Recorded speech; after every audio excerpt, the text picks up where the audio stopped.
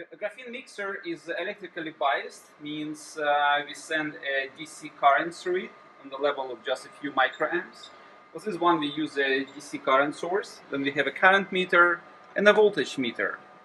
The current goes through the cabling into the cryostat, through the filtering, and then deep down into the 4K platform.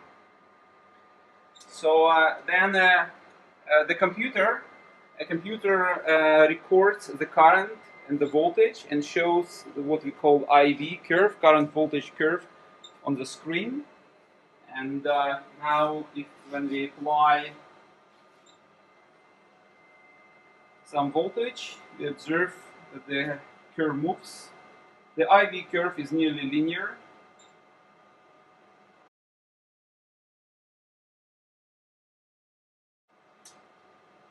And now we'll make a little bit larger steps. So that's how the current voltage characteristics looks like. Now we don't have any terahertz light applied to the device. Although as soon as we switch it on, you will immediately see the response on the voltage. So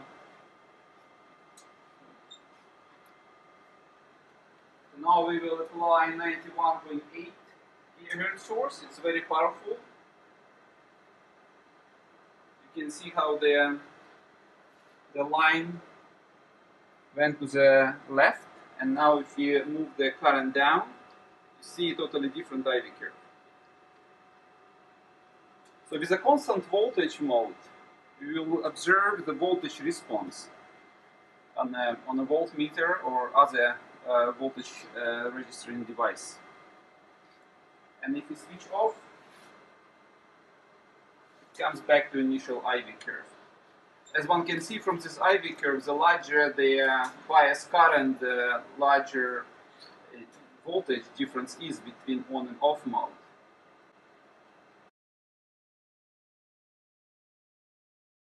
That's what is called the direct detection response, and now we can actually apply, which is much smaller in magnitude, 368 GHz source.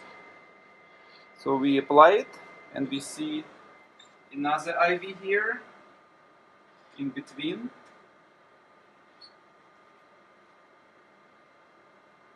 So that's DC response on the 368 GHz source. One should mention that the 91 GHz source is much more powerful than 360. That's why we see the large difference.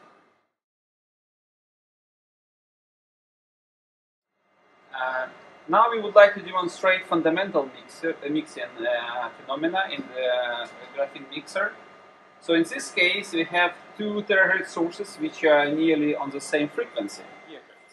So from this horn, which is a terahertz antenna, and from this horn we have 2 waves emitting at one is at 367.2 gigahertz and another at 368.2 gigahertz. After being mixed in the blended in the beam splitter and mixed in the graphene mixer, we obtain the intermediate frequencies through this cable. So on the screen we observe a peak which will disappear if we switch off one of the sources, for example. And now we can measure the frequency of the peak, which is approximately 1 gigahertz.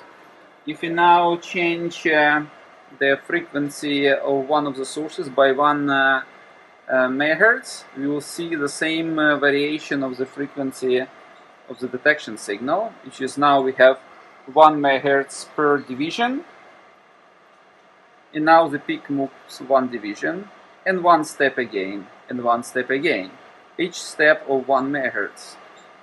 And the same will be observed if we change the frequency of the other terahertz source.